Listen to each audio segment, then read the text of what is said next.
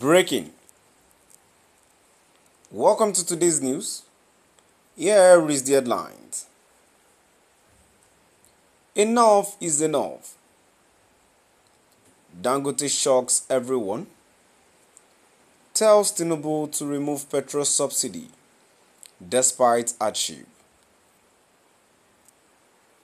Enough is enough. Dangote shocks everyone.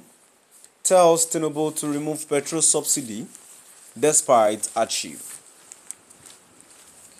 To my dear listeners from wherever you're listening from, please stay tuned as I read today's news, and please do ensure you like, subscribe and share. Now the details. Aliko Dangote, Africa's richest man and founder of Dangote Petroleum Refinery, has once again voiced his position on the controversial issue of fuel subsidies in Nigeria.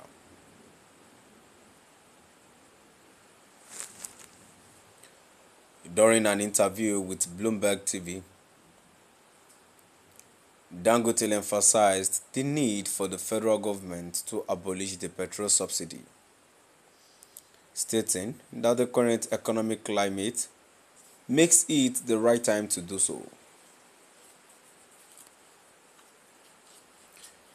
His remarks come amid ongoing discussions about Nigeria's subsidy policy, which has been a topic of debate due to the financial strain it imposes on the government and the Nigerian economy.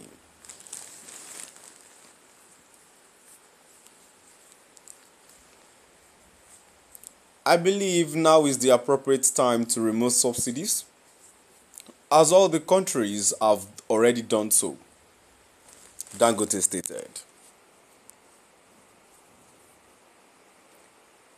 He added that although subsidies are a sensitive issue, they create inefficiencies that drive up prices and compel the government to spend money unnecessarily.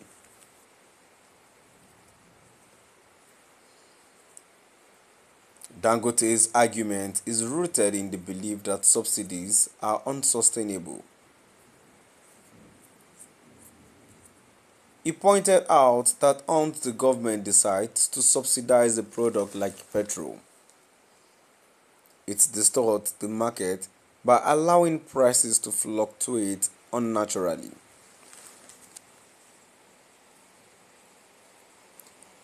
The government, according to him, ends up paying what they are not supposed to be paying.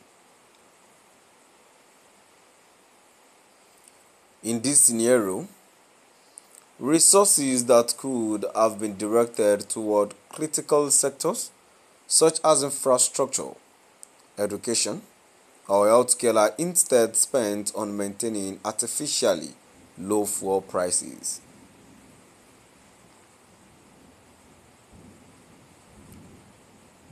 Fuel subsidy in Nigeria has long been a double-edged sword. While it provides temporary relief to consumers, it strains the government finances.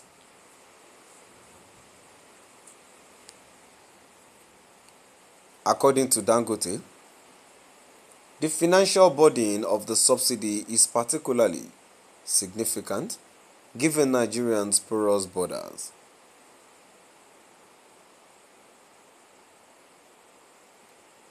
Petrol often ends up being smuggled into neighboring countries, where it is sold at higher prices. Given that Nigerians' gasoline prices are about 60% of the price in nearby nations.